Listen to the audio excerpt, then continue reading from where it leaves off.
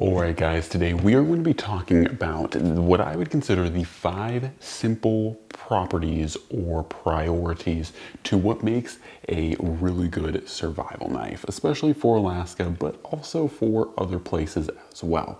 So this is going to be going over the general characteristics of what I look for in a survival knife when I think of, picking up a survival knife. Like, what do I think are going to make good attributes and properties to a survival knife? So for me, this is the basic kind of unit of measure. And I think this is important because I use a wide variety of knives on the channel. Some, arguably better for survival than others. Of course, I'm showing the Cold Steel SRK and CPM 3V, but one of my go-to survival knives is one that I think is very atypical for a lot of, at least people in conventional mindsets. And this is the Chris Reeve Knives Pacific here. So, a lot of variables can exist in a knife and it still perform well. Things like blade steel, things like grind choice, things such as blade length and corrosion resistance. There's a lot of things that are kind of arbitrary to survival, and of course having a steel that's more corrosion resistant is always nice but not necessary. And so I've kind of boiled it down to what are the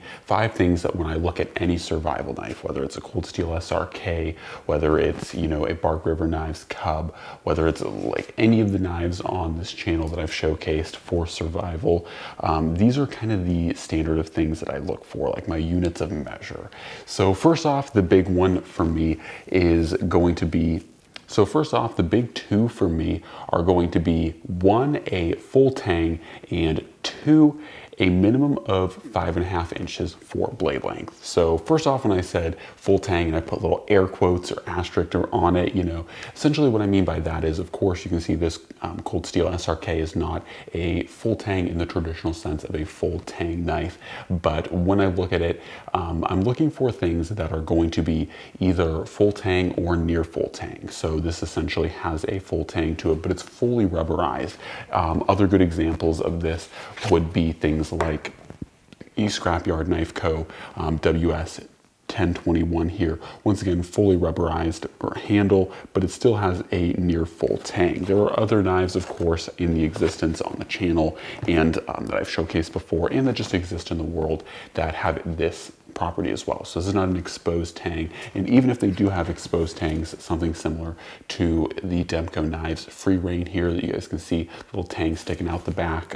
Other knives like that are like the Mora Garberg in the Falkneven series of knives as well, also have a little bit of a tang sticking out. So when I look for knives, I look for something that is full tang or near full tang, and that is primarily due to the fact that by and large, typically speaking, these are going to be more durable knives. Now, I will get into a video of kind of misconceptions of survival knives, and I feel like full tangs are not necessarily always necessary for a lot of practical purposes, but having a near full tang or full tang knife will give you, it should at least give you added durability. That is the first one that I look for on the list.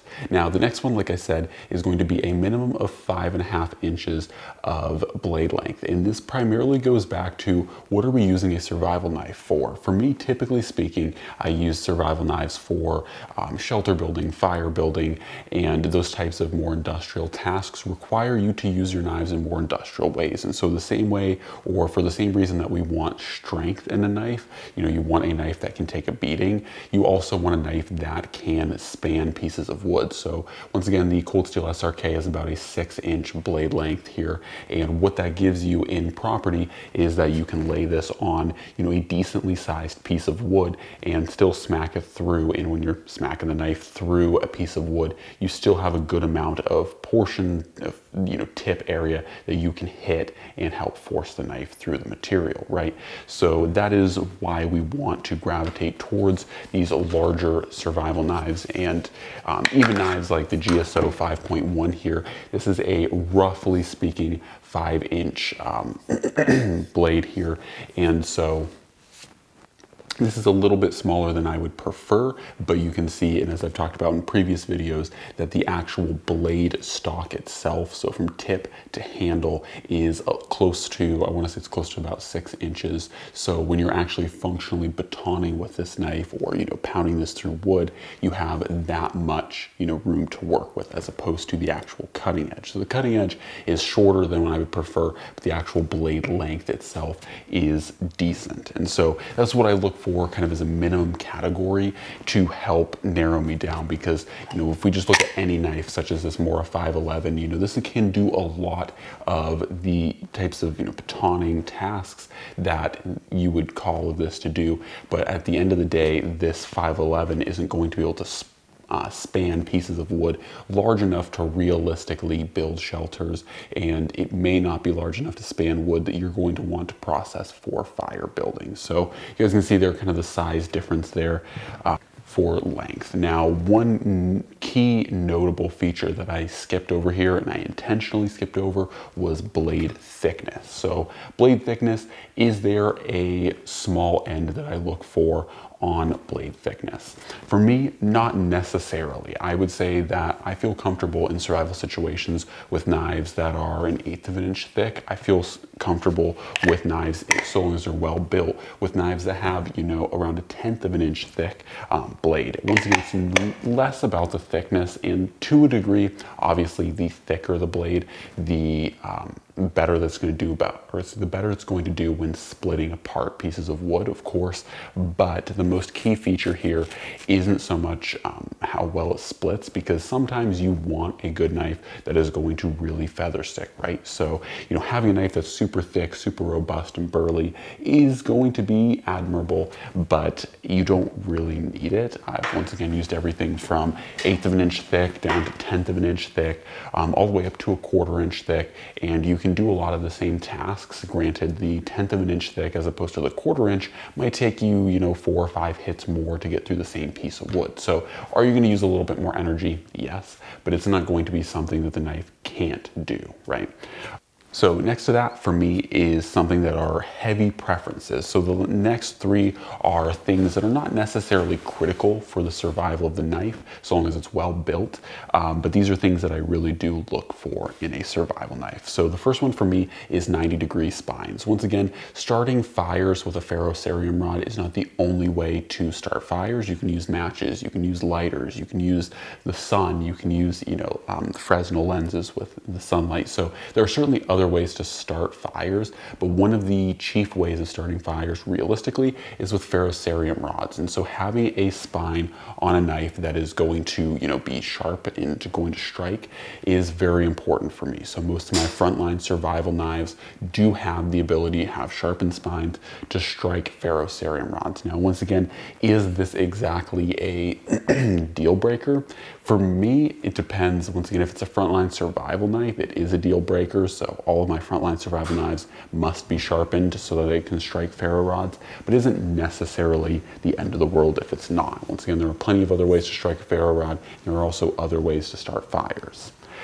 Next one up for me, and this is another one that, once again, heavy preference, but not always, is rubberized handles. You will notice, once again, on a lot of my knives here, things like the SRK, things like the Free Rein, things like the WS-1021, things like many of the Mora, like the Mora Pathfinder, are going to have rubberized handles. And I like rubberized handles for a handful of reasons. First off, they are super grippy, super tacky, and they give you just a tremendous amount of grip and confidence in holding that knife. Even if your hands are sweaty, they're wet, they're bloody, you can still get a really good, really positive traction. And of course, as I've said ad nauseum, of course, in colder climates, they're going to remain more temperature neutral, so it gives you something that's more comfortable to hold on to for a prolonged period of time, if that is what you need. Now, once again, this doesn't mean that an exposed full tang is a bad knife. It just means that this handle is going to be very cold as opposed to a rubber handled knife. So those are things that I definitely look for in a knife. Now, the last one for me, once again, not necessarily a make or break, is going to be what I call a good steel. Now, a good steel probably is going to make a lot of my comment section warriors very happy because, you know, they're like, oh, what does this mean? And for me, once again, steel is kind of an arbitrary point because I've done survival tasks, bushcrafting tasks with everything from, 1095 and 420 HC all the way up to Magna Cut, right? Like I've used a wide variety of both super steels, powder metalled steels, all the way down to low basic carbon steels, okay? And basic stainless, like 420's basic stainless steel, right? So I've used, all of the spectrums and things in between, right? ABL, 14C, 28N. I've used lots of different things in between. And so realistically, you can use a wide variety of steels. However, once again, in my findings, what I try to aim for are steels that have good shock resistance, good durability. So once again, your edge isn't going to chip out. It's not going to crack. It's not going to break. It's not going to fracture. Other things you're going to want to look at are, if you can, high corrosion resistance, high edge retention. Once again, edge retention isn't necessarily the end all to beat all, but it's high edge retention, high corrosion resistance are niceties to have. It's nice to not have to worry about your blade rusting.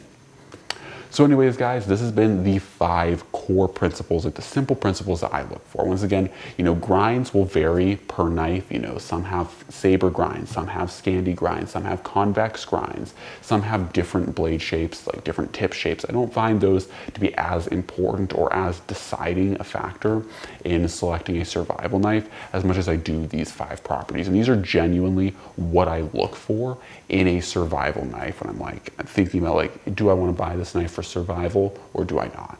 So anyways, guys, hopefully you enjoyed the video. As always, God bless, and I'm